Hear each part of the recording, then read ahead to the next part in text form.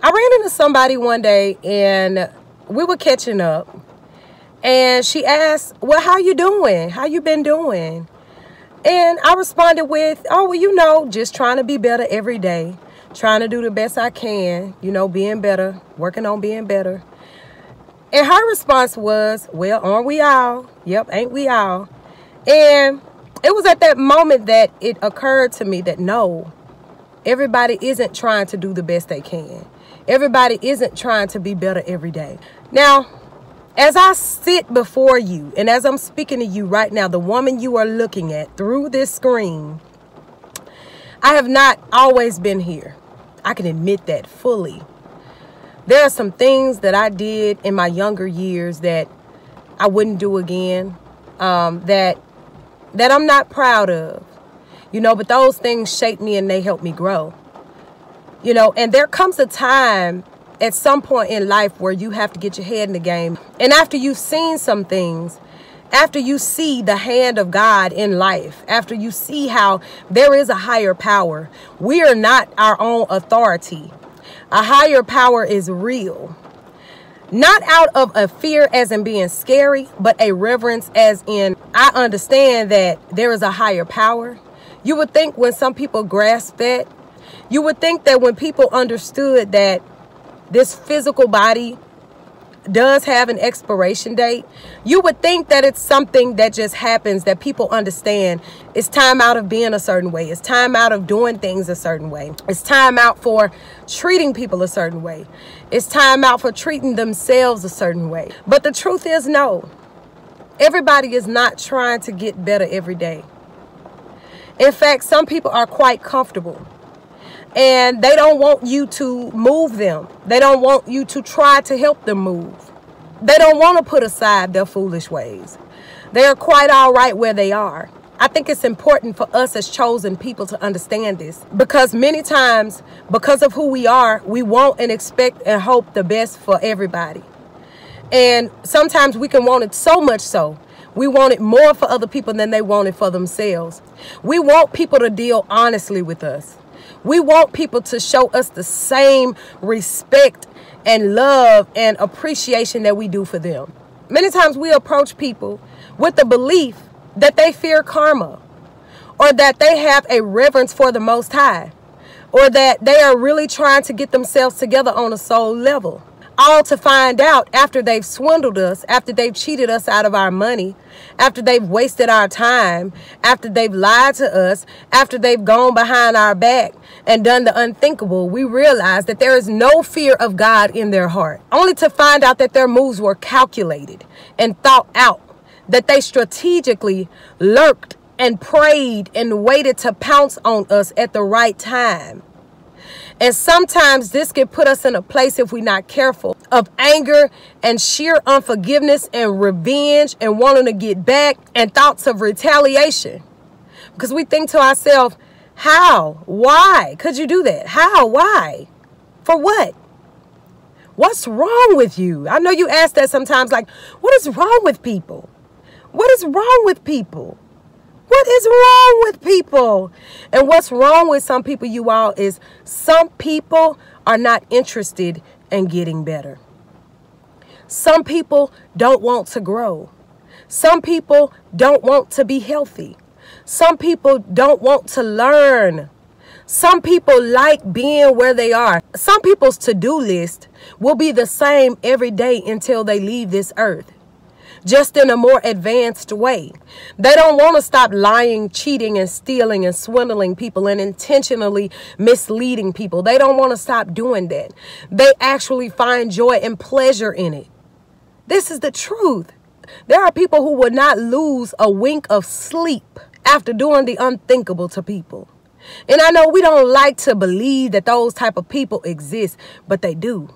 There are some people who will smile so hard and grin in your face and love on you and stroke your back and tell you all these sweet things, all these kind things. But on the inside, their stomach is turning. Everybody's not trying to get better, chosen ones. Some people feel like they already who they are and nobody gonna change them. I can remember, times in the yearbook, people would always write, Don't change for nobody. You know, stay the same. Keep your head up. Don't change for nobody. Don't ever change. Stay the same. Don't change. And some people really do that. Some people really live by that. See, chosen ones, this world got it twisted. This world thinks that you can look apart to be called apart. I've had some of the most sweetest and innocent faces, some of the most softest voices, some of the most feminine energy-filled beings on the planet be just as demonic and be just as wicked. The world would have us to believe that if you wear certain clothes, if you wear your hair a certain way, if you don't have markings on your body, then you holy, then you righteous, then you can be trusted. If you dress a certain way, you can be trusted. If you wear a nice suit, you intelligent. If you wear glasses, you look smart. If you wear a church suit, then you got some God in you. If you don't have any tattoos, you're a good person. And in the same way, the opposite of all of that. This is why so many people are deceived, chosen ones. Because we are so external based. We are so about what people wear on the outside, how they look on the outside. Everything is performance based. Everything is about looking the part.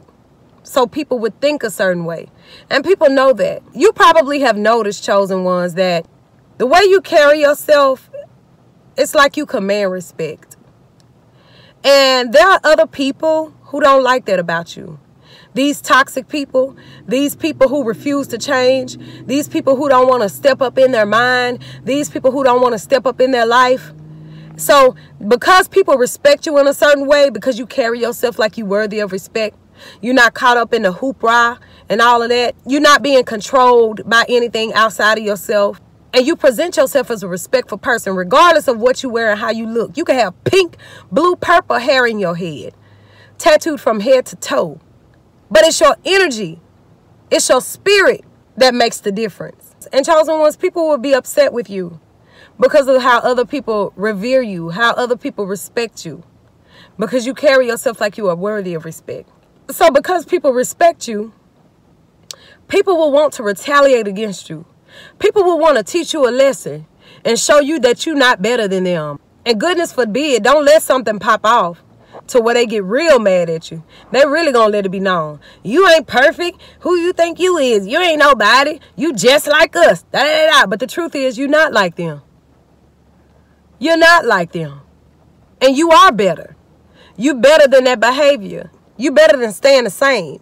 You better than staying with a low mindset. You better than focusing on how you gonna devour and bring somebody else down and destroy somebody else's confidence in life. You got light in you. You focusing on upward movement, doing things to increase yourself and help other people. A lot of these dark-hearted and dark-souled people are not. And they're not trying to change. Everybody doesn't get better with age. Some people just want to stay the same, chosen ones. Your growth will have a lot of people feeling like you're trying to be better than them, or like you're trying to outsmart them, or like you think you're just so much higher than them. But that's not even your fault. It's not your fault. And don't let them slow you down. It's not your fault that they don't want to take the time to quiet their mind and stop being so focused on how other people see them. Do other people see them as popular or as cool or as somebody high in their eyes? They don't want to take the time to actually get to know themselves, apart from how other people view them or trying to be looked at a certain way in people's eyes. Or it's not your fault that instead of thinking about how to do evil to people, how to get over on people, how they can manipulate people, how they can get the one up on people, how they can always appear better than other people in the eyes of other people, instead of going inward and doing that, they're focused on destruction. They're focused on just having a good time. They're focused on turning up all the time. That's why they look turned up. Literally. And not in a good way. And it's not your fault, chosen ones. Everybody is not trying to change. Everybody is not trying to do better. Some people love where they are. Some people just want to be more advanced in their evil ways. They want to be more advanced in their flashy ways. They want to be more advanced. Their growth is how they can look better in the eyes of other people. Their growth is how they can stunt on the next person. Their growth is how they can step on somebody else's neck in a negative way so that everybody would think that they the best. That's their growth. They level up in life is to appear the best in other people's eyes. It's all about competition. Everything is a competition to these type of people. That's why they want to get better. They don't want to get better for themselves. It's not personal. It's only to prove to other people certain things. It's only to knock somebody else down in other people's eyes. That's why these people want to get better. And their form of getting better is not even on an internal level. They want to get better for the external. Their form of getting better is more better furniture, a better house, a higher position, you know, just more clout. That's their form of getting better. And nothing is wrong with these things in a healthy way. There's nothing wrong with it. Nothing is wrong with elevating and advancing that way. But these people do not want to get better on a soul level is what I'm talking about. It's just surface level. And you got to understand that people who think this way, people who are like this, they will be offended at your growth. They will be offended at your mindset. They will be offended at how you are and what you stand for and the respect you give and the respect that you get back, you know, in who and how you are and how you carry yourself. And will be offended and think that you something higher or you're better than them. And I'm going to say this, you are. You are better than wickedness. You are higher than evil and griminess. You are chosen ones. So stay on your throne and stay in your power. It's these people's fault that they wasting time. And they so focused on what other people think about them. They so focused on wanting to look the coolest in the eyes of other people. They so focused on getting ahead so the attention won't be on somebody else that they go to extreme lengths, twisting and turning themselves about, making a fool of themselves just to outshine you. Just to knock you down or knock somebody else down. It's not your fault, chosen ones. They don't want to do what they need to do. Everybody is not trying to get better. And they're going to be offended at your growth. They're going to be offended at what you're trying to do. They're going to be offended at the fact that you're trying to live right. You're trying to be right. You're trying to do the best you can. You want to treat people right. Acknowledging that you're not perfect. But you're trying. At least you're trying sincerely and with all your heart. But they not. They not. They trying with all their heart to knock other people down. They trying with all their heart just to get in front of somebody else. They trying with all their heart to level up on a surface level. That's all they trying to do. See, but because your energy dominate, they're going to be mad at you and they're going to be offended, chosen ones. But that has nothing to do with you. Keep leveling up mind, body, and spirit, chosen ones. Understand that everybody does not want to get better. Everybody will not want to get better. I know it's sweet to think that and hope that.